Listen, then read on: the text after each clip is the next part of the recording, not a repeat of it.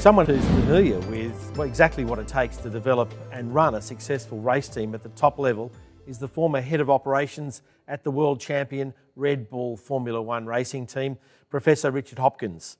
We're so glad that he's been able to join us in the studio today. You've had an amazing career in Formula One that started way back with the Brabham team and doing up seatbelts for the multiple world champion Ayrton Senna when you were a young mechanic. Give us a bit of an outline of the journey you've had in Formula One. Will do, yeah. It's been a fairly decent rise. I wouldn't necessarily say to fame, but certainly for myself, been very happy with my career path. It kind of came out of nothing. Grew up always being a Formula One fan, but really back when I was a young lad, had no aspiration of being in Formula One. I think at that very early age, I think I saw Formula One as being so aspirational and to the point of being unachievable. However, being at school, watching Formula One on TV every Sunday evening, and back then in the day it wasn't shown live, it was just a high package on a Sunday night with James Hunt and Murray Walker. Certainly part of my upbringing was very much to watch Formula One, but part of the deal of staying up late on a Sunday night was my father forced me also to watch Monty Python. That was another part of my education. But yeah, just an opportunity came about whilst I was at school. I was 15 years old and the teacher announced that all the kids had to go and do a week's work experience. I had absolutely no idea what I was going to do until I got home, and it was my father who said, well, why don't you go and do a week at a Formula One team? To which I laughed, and I think my mother laughed along too, thinking what a crazy idea that would be. However, I phoned a couple of teams, first one being McLaren, who didn't operate anything like that at the time, second one, and this was purely geographical from where my house was, and the next one was Brabham. And they said yes. And along I went, and you can't imagine my excitement. And I think I must have made a reasonably decent impression, because it was only sort of 4 or 5 months later that I phoned them up and asked if I could go and visit again for the day and see the new car and see all the friends that I'd made. But they invited me along about 3 o'clock in the afternoon, which I was really disappointed about because I was hoping to spend the whole day there.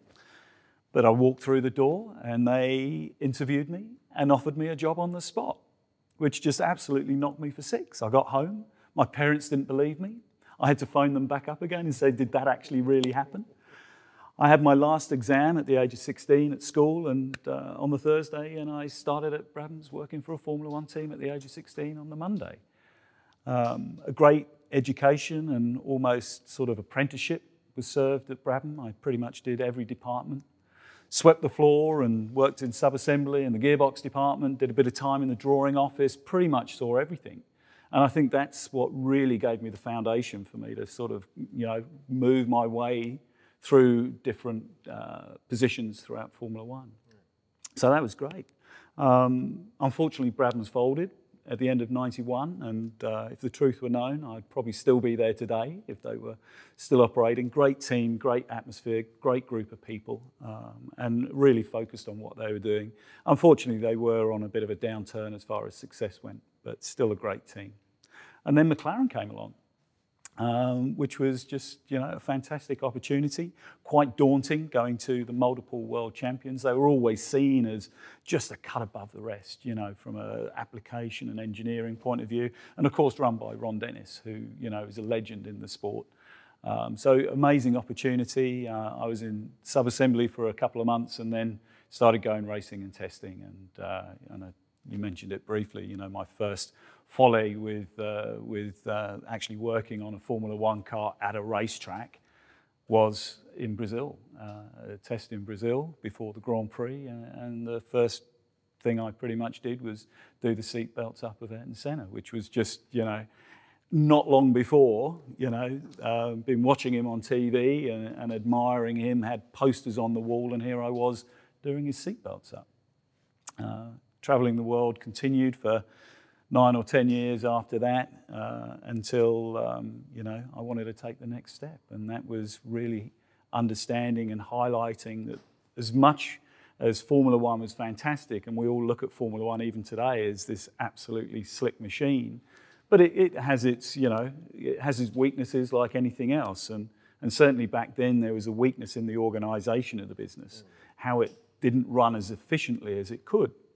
And I just saw an opportunity to maybe improve things back in the factory, slick things up a bit, and hopefully that would translate into performance on the track. I'll try and be as nice as I can with this next bit, but McLaren may be a bit stuck in their ways, a bit traditional with their approach, didn't necessarily want to fully adopt my way of thinking.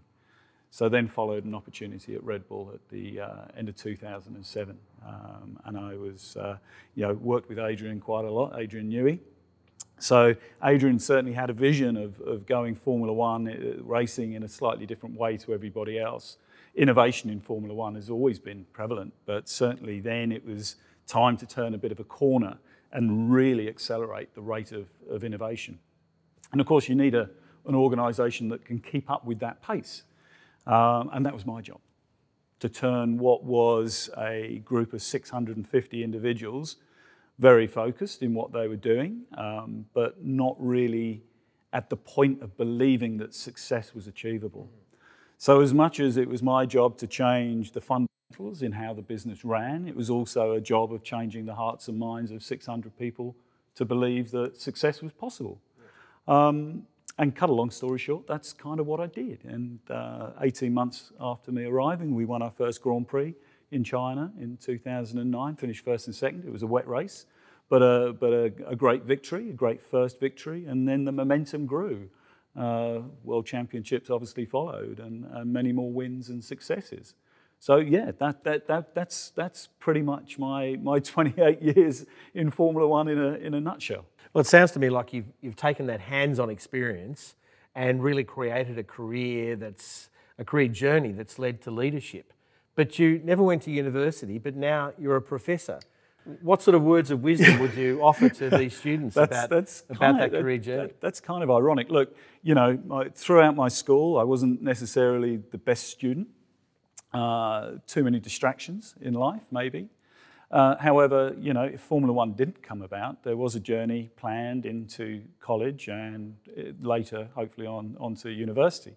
Obviously, the offer of working for a Formula One team at the age of 16 was just something that I couldn't, look over. So my path did change, and one became a very hands-on experience.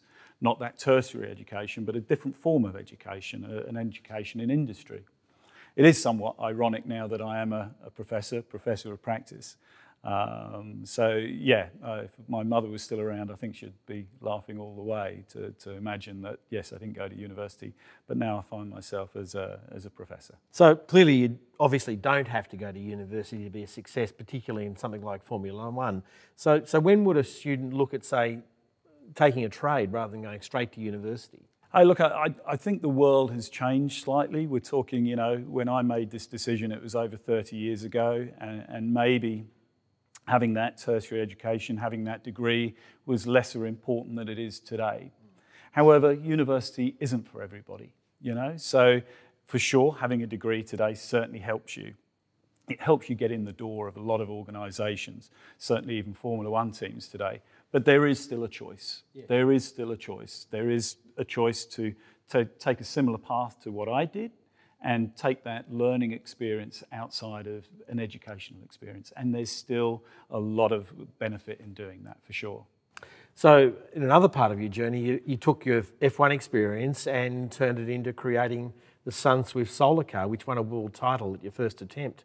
What sort of way of transferring that F1 skills across to that were you able to use? I think Formula One, stands for excellence. It stands for approach and structure in what we do and efficiency. And Formula One teaches a lot of people these days. Formula One has certainly found its way into many different industries in the way it applies itself and the way it approaches things. Famously, a surgeon at Great Ormond Street Hospital, Children's Hospital in London, massive Formula One fan, massive Ferrari fan, but I won't hold that against him, was watching television, saw a Formula One pit stop and realised that there were things that were happening in Formula One pit stops that he could translate and transfer into the operating theatre. No, they didn't start changing wheels on patients and refueling them, but certainly some of the activities that happen, some of the efficiencies and the focus that Formula One teams have are transferable. So certainly with the SunSwift Solar Racing team, absolutely, you know. I think they benefit from it. You'll have to ask the students. So where do you think participating in F1 in schools can lead students? Look, I think it's an amazing opportunity. It's an opportunity that I wish I had when I was that age, absolutely, 100%. Look, I think that once again, the world has changed slightly, that hands-on approach when you're growing up, and if you aspire to be an engineer nowadays, maybe there aren't the same opportunities that I had when I was growing up. I had a Scalextric set. I built Meccano. I had a push bike that its chain fell off pretty much every time I rode it. So I had to become a hands-on engineer at the age of 10, 11, 12. And I think nowadays with devices and everything else, maybe kids aren't as hands-on as they would have been in my day. So I think Formula One in schools allows them to take what they're learning in the classroom and absolutely apply it practically. So where do you think F1 in schools participants should focus their energies? Well, if they want to go into Formula One, it's take what you're doing now, try and understand what discipline you're either good at or you want to aim towards, and take it on from there. Look, Formula One in schools is such a great stepping stone for these guys. It's such a rich environment to learn, supported brilliantly by Re-Engineering Australia also. Well, Professor Richard Hopkins, thanks for your time and your words of wisdom. Pleasure. Thanks very much. Cheers.